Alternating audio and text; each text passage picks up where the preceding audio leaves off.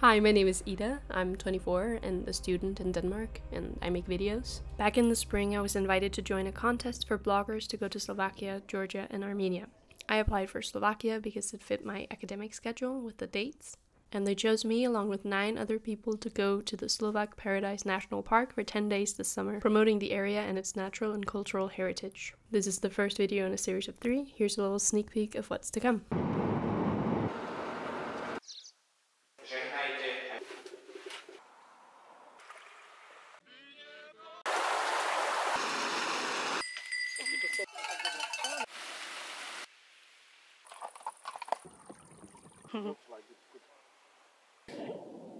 Tak.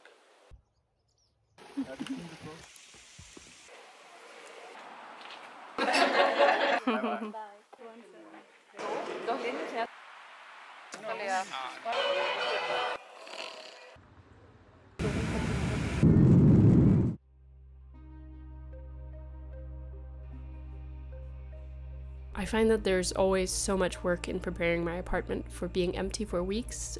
That's where I start this video. Stuff like eating all the weird perishable foods so that nothing goes bad, watering all the plants, cleaning, and lying awake at night at the thought of traveling alone.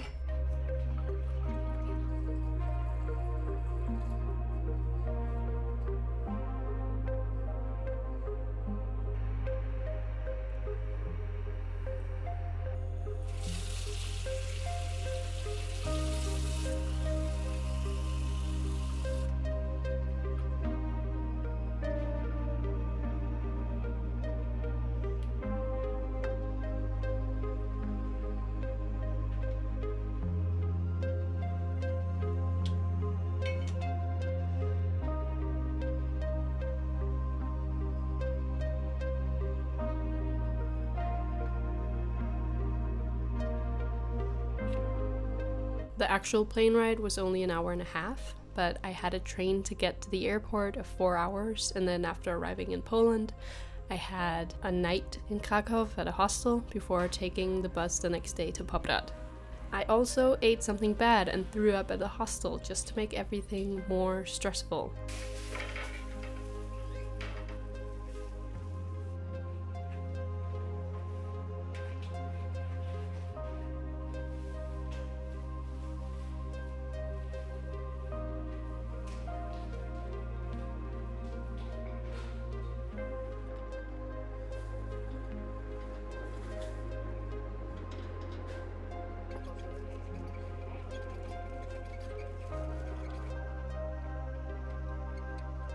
I don't really like airports. I think going through security is quite stressful. If you followed me, you might have heard me talk about my incessant stress streams about airports and having to board a flight and not having my passport. This is a dream I've had continuously over 3 years now whenever I'm stressed out. But I made it. I ate some soup in the heat and then I had to rush because my gate was at the absolute furthest end of the airport, which was like on ground level. I've never been there before.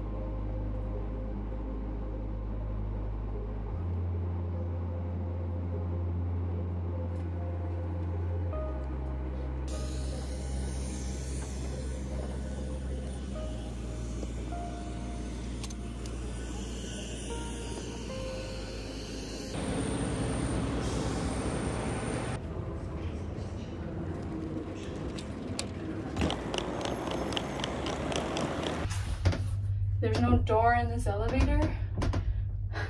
And someone definitely peed in here. 3rd floor.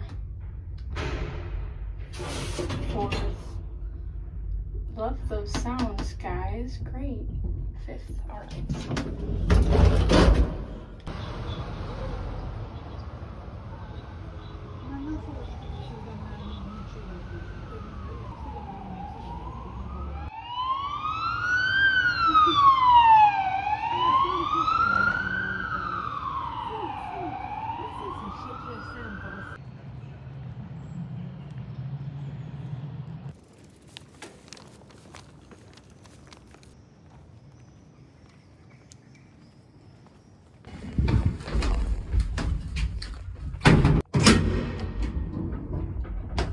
This elevator's scary.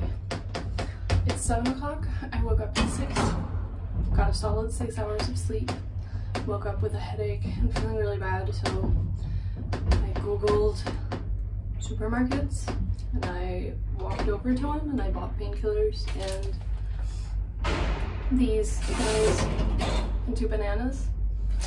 And there were still people out who were drunk. I haven't slept. I felt a certain solidarity with them, I will say. But I had considered getting up early to see this in the town. This was not what I meant.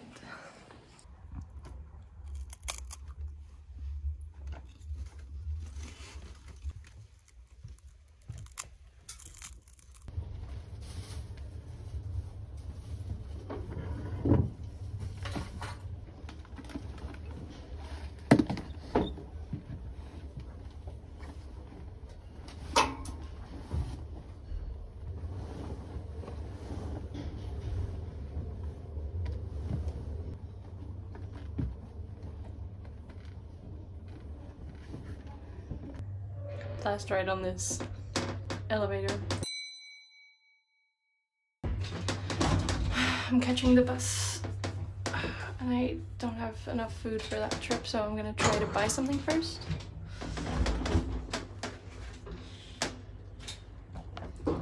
Which is great.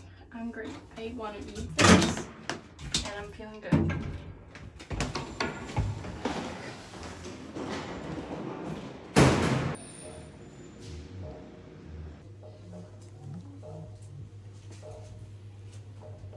I made it to my bus with 5 minutes to spare before it left. It was quite stressful. I didn't find the pedestrian system of Krakow easy to navigate.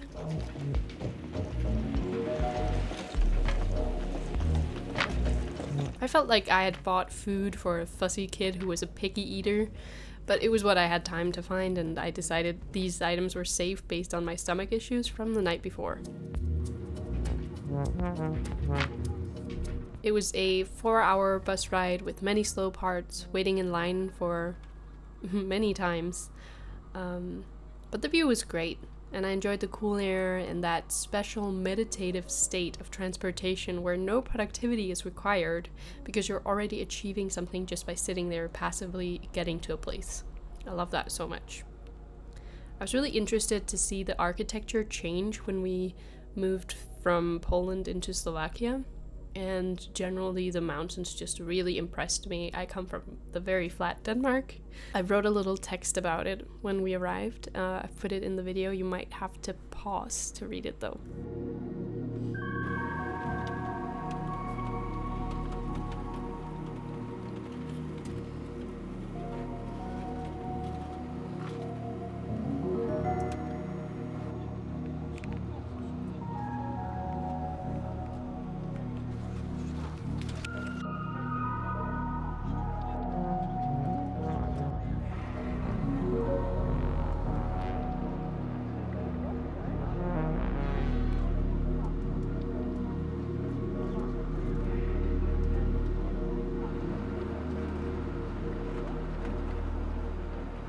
Okay, so after all of that, it was time to get to the group of people I would spend the next 10 days with. It was warm and I was travel weary. I was surrounded by strangers.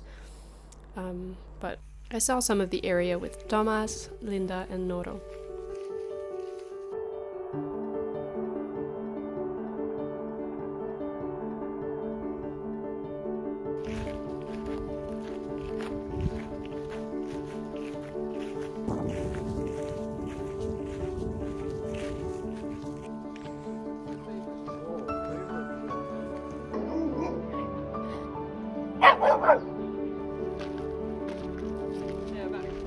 After that, my first task was to pick some flowers for our dinner table. Svetlana's garden was full of wonderful plants and flowers and cats.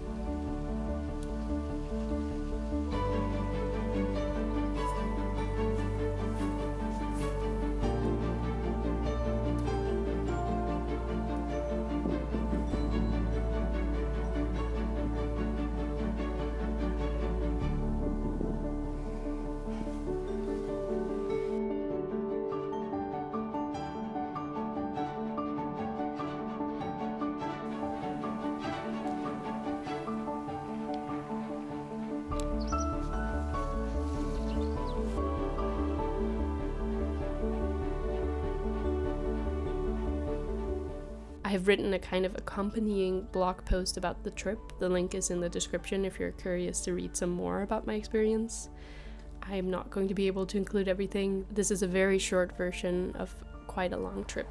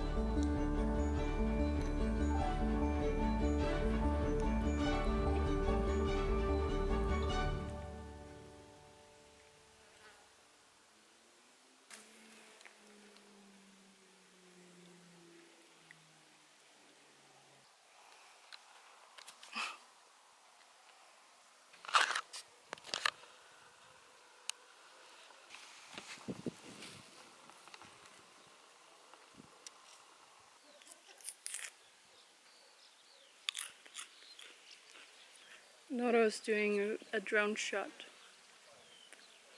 It's so cool. You're just on the ground. That's all I can offer.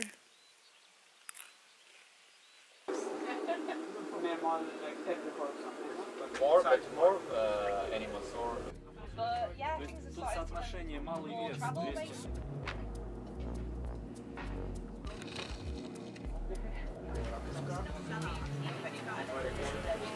Wow, she's actually yeah. Yeah. No, you do it for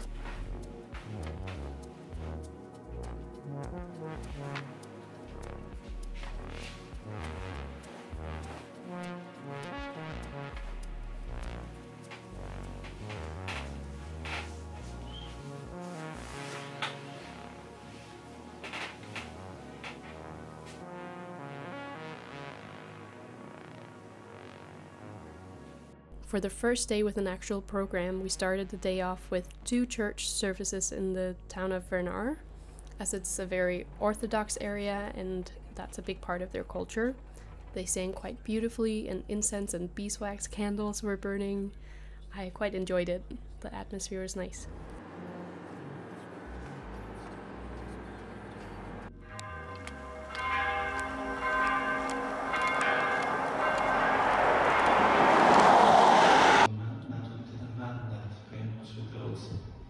Tak hovoril taký príbeh, som tak robí duchovnej obnovy, aj v Ostrave, keď som bol, tam bolo asi 1200. Ahoj, milosti neochabujte. Buďte vrúcného ducha, slúžte Pánovi. V nádeji sa radujte, v súžení buďte trpezliví. Prenasledujú, žehnajte a nepreklínajte.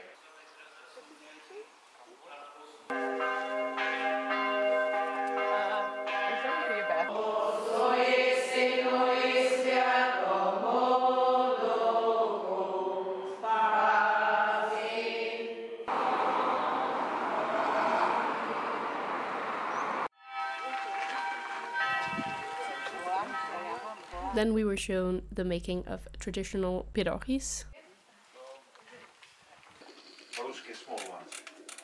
I think you get the atmosphere of like 10 photographers slash bloggers in the same room in this clip, and that was kind of the behind the scenes premise of everything. We were always getting in each other's shot. We'll see. delicious local dishes prepared, called pierogi.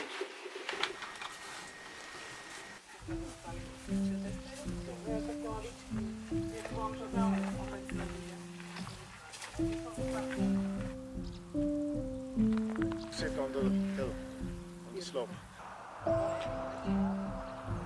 Some orchid.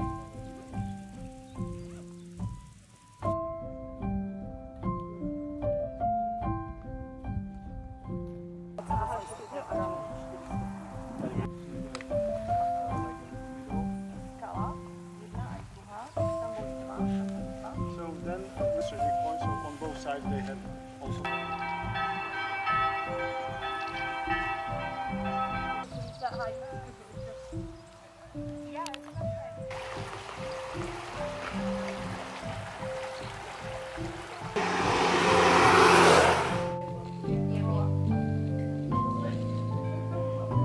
We were also shown some of the traditional textile work of a few generations of the same family of the town.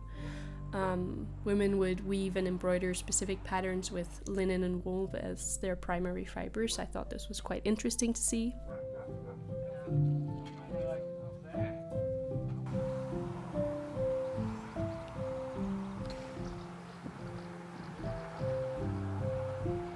Oh yeah. Let's go blog. Thank you. Okay, we will see maybe in the evening. Then we took a group picture and headed towards the meadows, walking through a beautiful forest with a stream that we were all drawn to cool down in.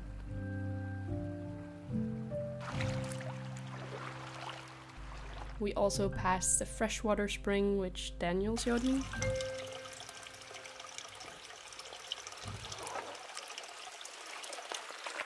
Hi, so good.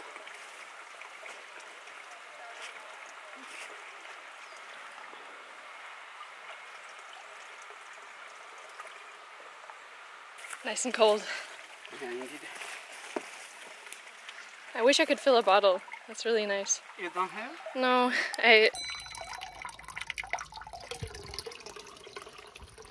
Then we arrived at the meadows to see examples of how they were traditionally mowed by hand, by scythe.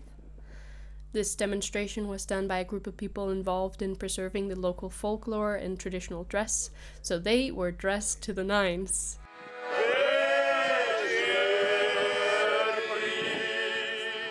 They also demonstrated traditional multi-voiced throat singing for us, which is a UNESCO-protected intangible heritage of this place.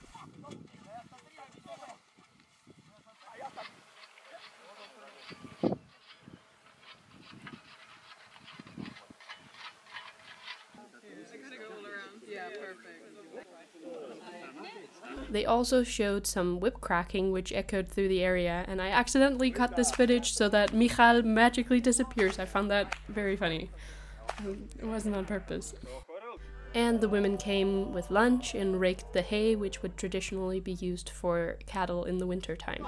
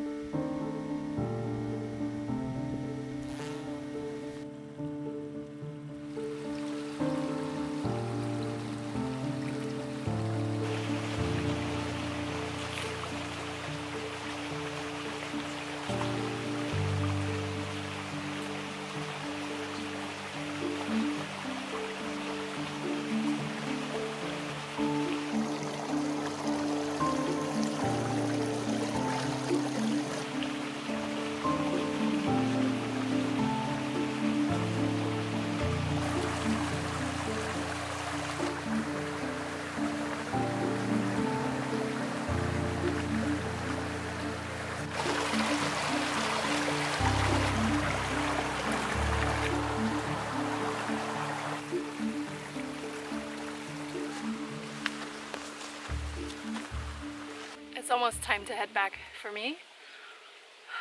We're going to dinner soon. And I wish I could just sit and listen for hours and just look at all the shadows and little insects and all the flowers. It's so nice here. It's nice to be alone. We just spent 8 hours together, so. But I'm gonna refill my water bottle from the spring and head back.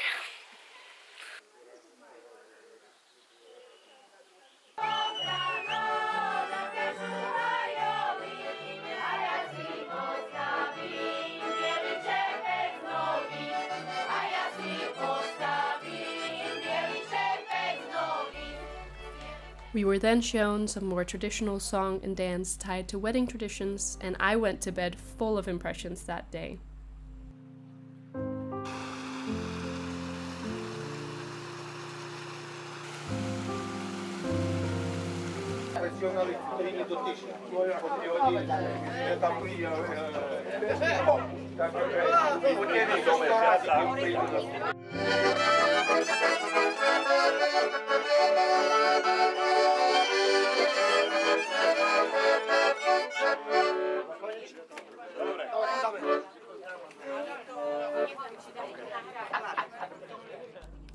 Remember to watch the other 2 parts of the series, and thank you for watching. I hope you enjoyed. Да, можно.